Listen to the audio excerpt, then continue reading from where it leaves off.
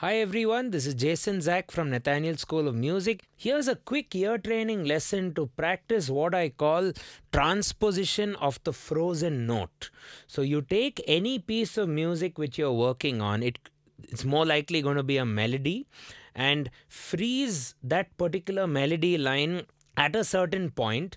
And then we have to do a lot of things with that frozen note in terms of transposition. So how do we transpose it will be in a variety of ways. We'll be using the circle of fifths, we'll be using intervals and a bunch of other things. So do stay tuned for the entire lesson and also consider checking out a few more ear training lessons which we'll leave in the description, or I should say ear training approaches, just ways to train your ears organically without an app or without any other kind of teacher or course or whatever. It's just you playing the instrument, it could be piano or anything, and just figuring out a way to improve as a musician. And you don't even need a piano actually. You can do this in a car on a long journey or even in a flight, I hope. So before we get started, it'll be nice if you can consider hitting that subscribe button and turning on the bell for regular notifications. And our structured ear training content will be available on nathanielschool.com. And you can also consider doing a 6-month semester at our school, where I'll be one of your teachers and I'll be sure to teach you ear training from ground zero if you need to. So let's get cracking. I'm going to take a familiar song, at least for the older generations who watched The Wizard of Oz, Somewhere Over the Rainbow. So we'll take it on the key of C major. Let me first play you the melody. Where over the rainbow, way up high, there's a land that I heard of once in a lullaby. So that's C, C, B, G, A, B, C, C, A, G. Now instead of looking at it from a note by note perspective, the first thing I'd like to do is look at the gaps between the notes and how far and wide these notes are with respect to each other. Is it a close interval? The close intervals would be seconds. Though that's also what we call a stepwise motion. These are seconds. While leapwise motion would start from thirds. You have a minor third, major third, perfect fourth, perfect fifth, sometimes a tritone.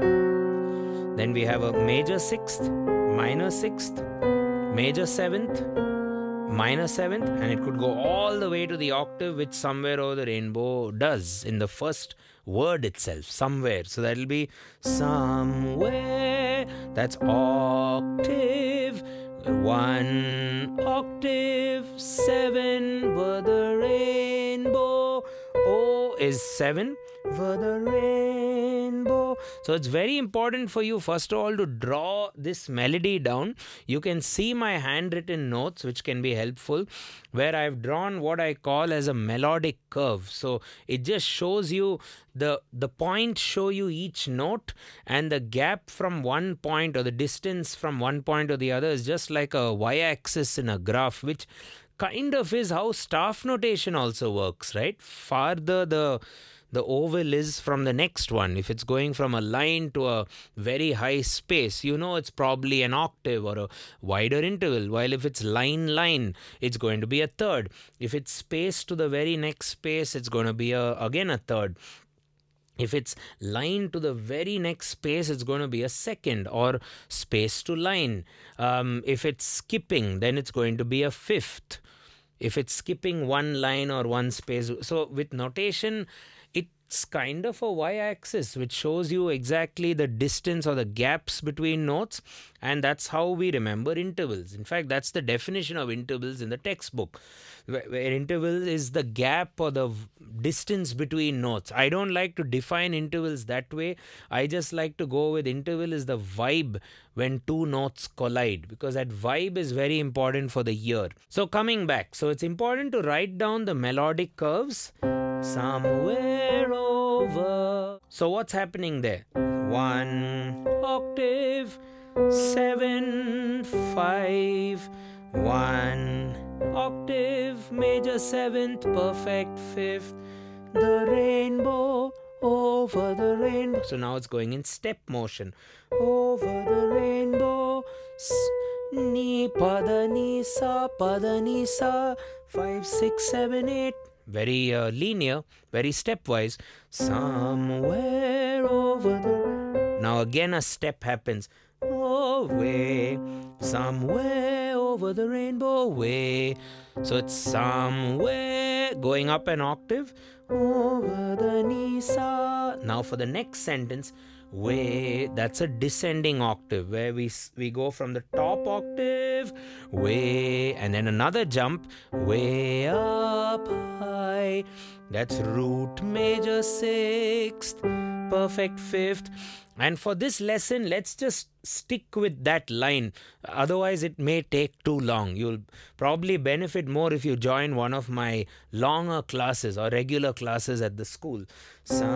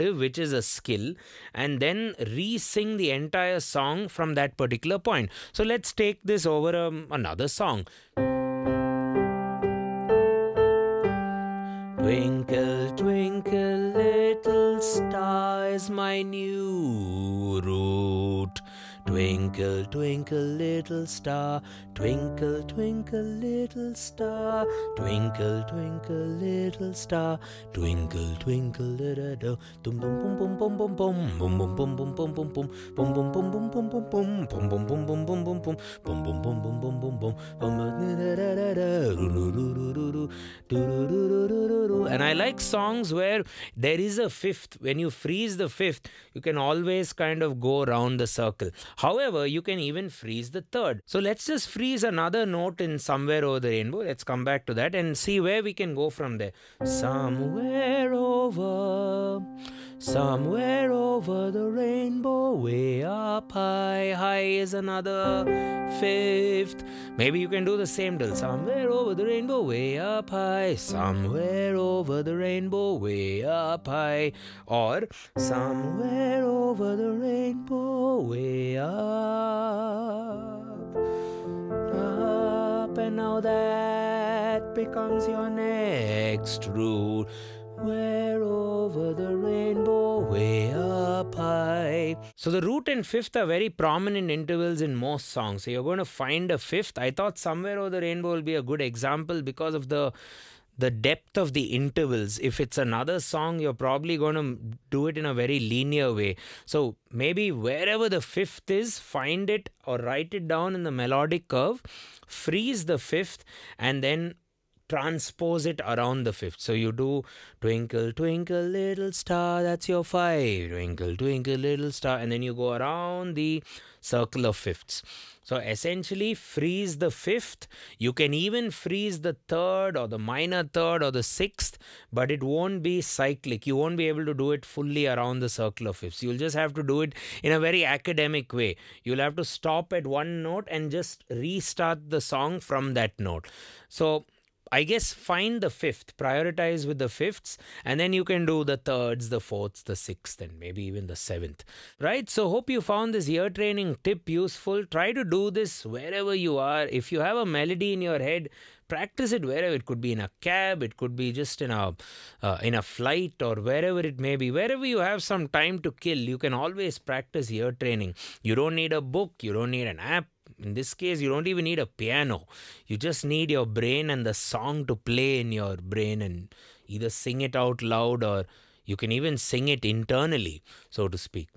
Right? So thanks a ton for watching the lesson. Do stay tuned to our channel for more ear training videos, and leave us a comment with what you would like to learn from our channel next. It could be a continued ear training topic which is haunting you, or maybe theory, maybe some composition, maybe some piano or technology or whatever you would like to learn. The channel is yours, and don't forget to subscribe. Then it'll really be yours.